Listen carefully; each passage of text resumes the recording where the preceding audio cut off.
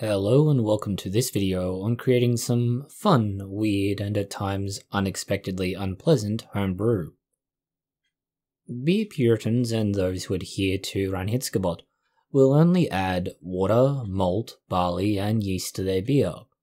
This does offer many options and varieties, particularly the differences in beers that are more traditional. But there are so many more options out there. With this in mind, let's start with a beer flavoured with oranges. The addition of oranges is not so strange, and in fact there are a number of craft and mini breweries that make a very compelling orange wheat beer. Historically, the creation is also not that unusual. Fortunately for the home brewer and even a small brewery, this kind of recipe is not so different from a regular wheat beer. The only major deviation is the addition of the zest of a number of oranges. As you are adding a somewhat noticeable flavour, you do need to take a little more time and care with your hops as well. Now for a strawberry wheat beer.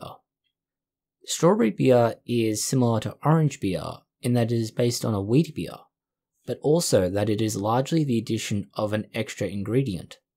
Unlike the orange recipe, this is somewhat easier with less focus on worrying about the hops and fermentation.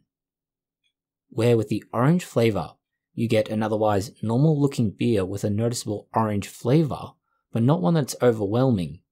With the strawberry wheat beer, this is something that's a little bit different, and where it's different is in the recipes we have tried so far, there was always a noticeable reddish to pink colour. Some of the original recipes that we tried say this should not be as obvious as we have found, and your mileage may vary. What if we then take this idea a step further? Bacon-infused beer. And this might be where we start to rile up the Puritans.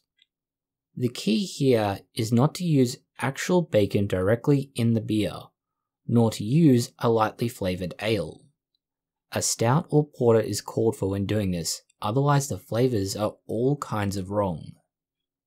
There are two approaches we have seen and tried, each with strengths and weaknesses. One is to use supermarket or other commercial supplies of bacon bits.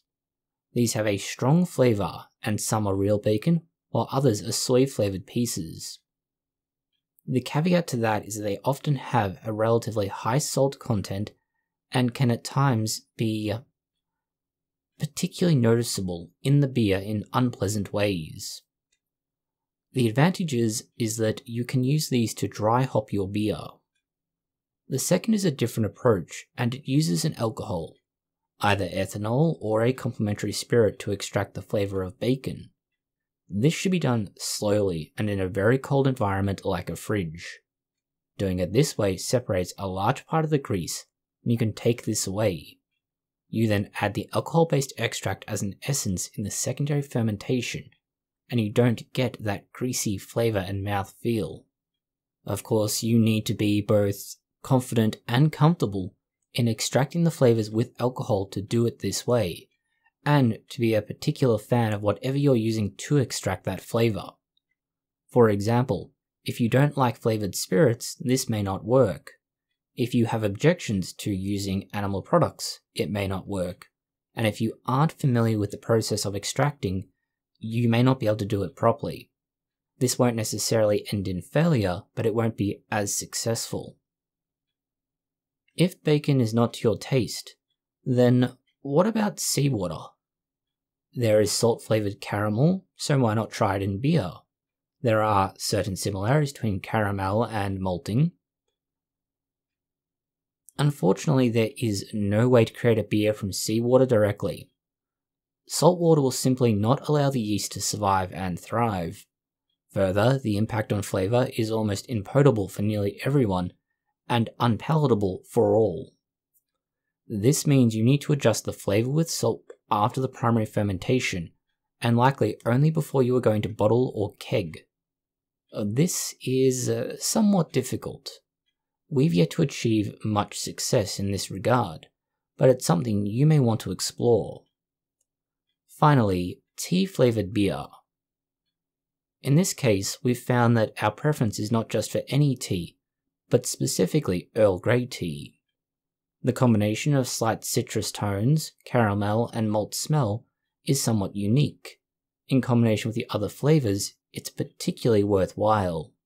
Like the seawater or salt flavoured beer, this is added at the point of bottling or kegging.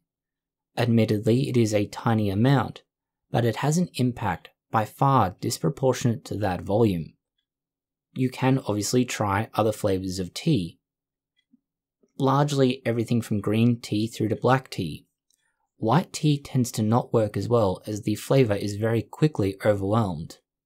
Herbal teas are also able to work, but again you need to be aware of choosing something that has just a little bit of punch behind it, otherwise it won't survive being added to the beer very well, and there won't be any point to it.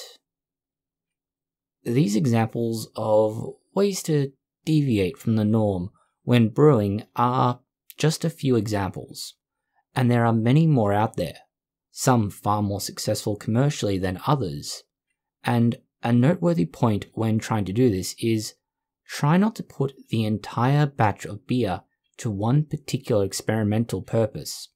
You're best off splitting it amongst multiple, smaller batches and trying these. Even if you can't scale up an experimental batch successfully, brewing it in smaller quantities but successfully is better than wasting a large quantity on a failed lead. Thank you for watching this video. If you found it interesting, consider liking, sharing, and subscribing.